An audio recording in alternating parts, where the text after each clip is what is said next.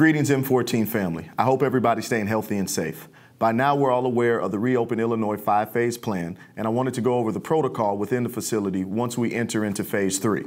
Please note, as we go from phase 3 to 4 and 4 to 5, we will adjust these policies. Having a healthy and safe environment has always been a premium, and we'll continue to do that, and here's how. Number 1, we will limit group sizes to 10. Once we get into phase 4, we will increase the sizes but still comply with the Reopen plan. Number 2, for all group sessions, which will include camps, team practices, and training sessions, we will not use the front entrance. Players will now enter and exit the building directly onto the court they are training on. Communication on which door to enter will be emailed out before the first session and will not change. We ask players to wait in their cars until the session begins or practice social distancing while waiting by the door. Number 3, for all private lessons and shooting machine rentals, we will use the main door for entering and exiting. Number 4, we will only allow players and coaches in the building. Parents can wait in their cars in the parking lot until the session is over. The lobby, concession area, and film room will be closed until further notice. Number 5, we would like all players to be fully dressed before entering the building, and we would also like them to have a face mask on. Players will not train with a face mask on, but should wear it when entering and exiting the building. Number 6, players should bring their own basketballs. We also would like players to bring disinfectant wipes or a small bottle of soapy water with a wash rag. We will ask players to wipe their basketballs down before and after sessions, and they will only be using their basketball during the sessions. Number 7, we ask players to bring their own water to drink, which will help limit the usage of water fountains. Number 8, we will only be allowing 2 people in the bathroom at one time. Number 9, we will have 15 minutes between group sessions to ensure all players from the previous group session have exited the building, and that way our staff will be able to wipe down the bleachers before the next group enters.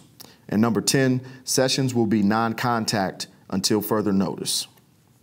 With these parents, we're also asking everybody to use a common sense approach. If your player's not feeling well, let's leave them at home. We're all excited about getting back into the gym, but health and safety is at the forefront of our decision-making process.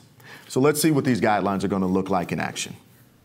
As we approach the facility, parents, you will see now on the north side of the building, we have the doors labeled door 1, door 2, and door 3. And on the south end of the building, we have doors 4, 5, and 6. These are the doors now that we're going to use to enter and exit the building when we are doing group sessions.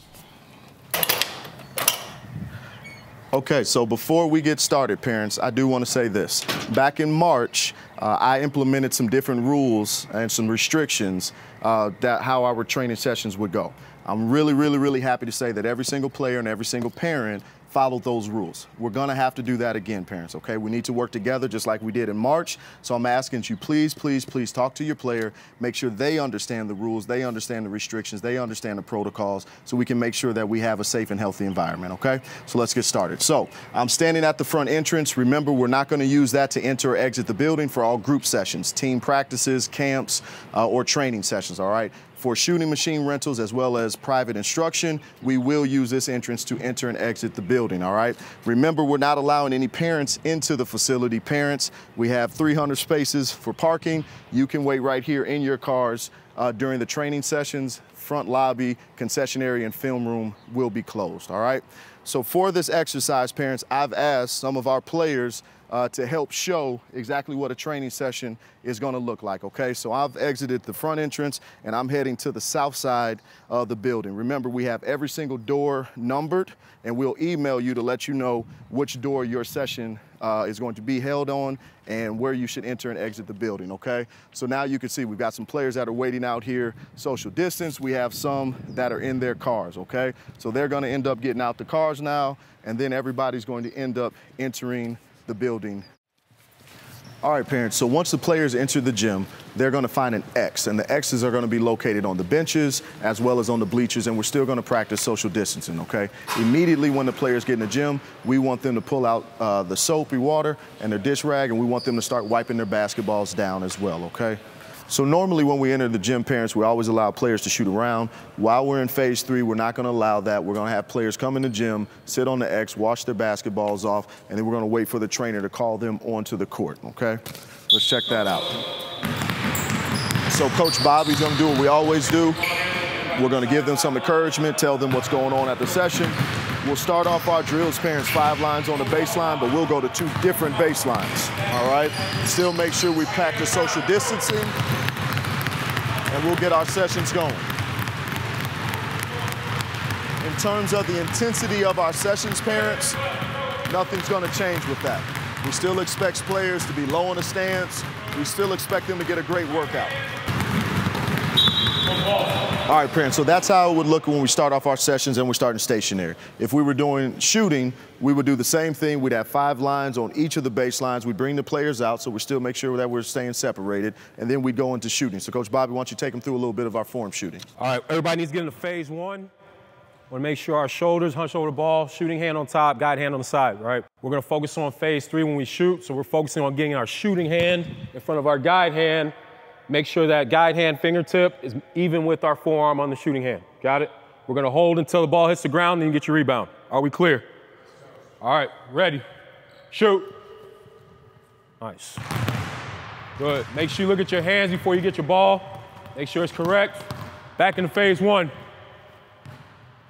Shoot. Good. Hold your follow through. Good. All right, parents, so now let's check out and see what a water break is going to look like. No different than the beginning of the session. Coach Bobby's going to blow the whistle. He's going to have everybody get water. They're going to hustle off the court. They're going to get on their X. They're going to get water. And just like the beginning of the session, we're not going to let players come back on the court, not during phase 3. All right, not until the trainer tells them to come back on the court, okay? All right, next let's see what a training session is going to look like when we're doing the drills at the basket. Parents, you can see we'll have everybody line up and still be social distance apart. Finish at the rim. Make sure we start low. Jab without traveling. Driving shoulder. Finish at the rim. Do we understand? All right, Ethan, you're up first. Ready. Go. We expect the same intensity in our training sessions as we always have, parents. The only difference is we're going to wait half a second to let the player get their rebound before the next player goes.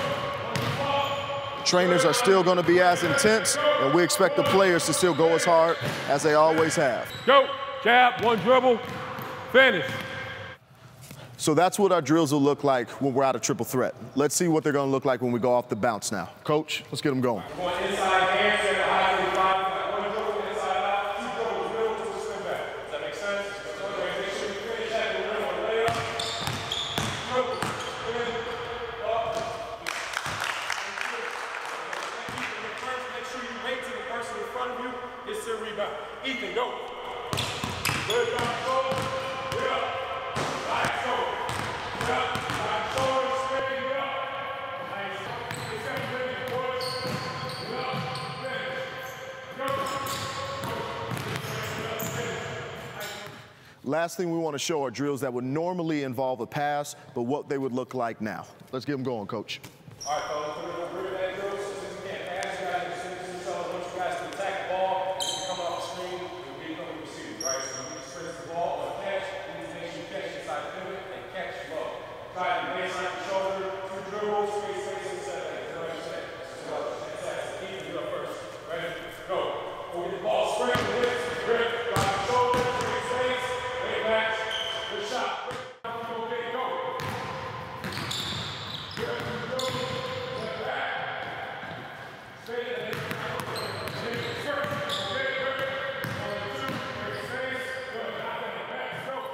All right, so let's see how we're going to end the sessions now. Coach.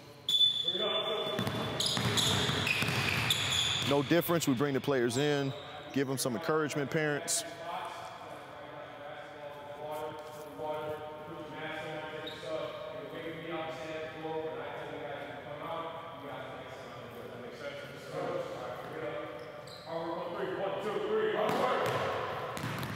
We're going to ask them to wipe their basketballs down now.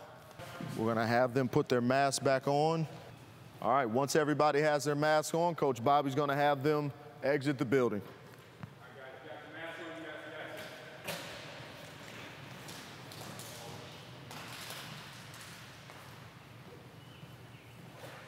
All right, so after the session's over with, parents, Coach Bobby's going to shut the door. Remember, we would have another group that's about to come in, but we have 15 minutes in between our sessions now, all right? During that 15-minute gap, we are going to have our coaches with their masks on. They're going to put their gloves back on. Once the gloves are on, then coaches are going to disinfect the benches and the bleachers before the next group comes in. Remember, that's why we're not going back-to-back with our sessions. So there'd be another group outside waiting to come in the gym, social distance, and we do it again.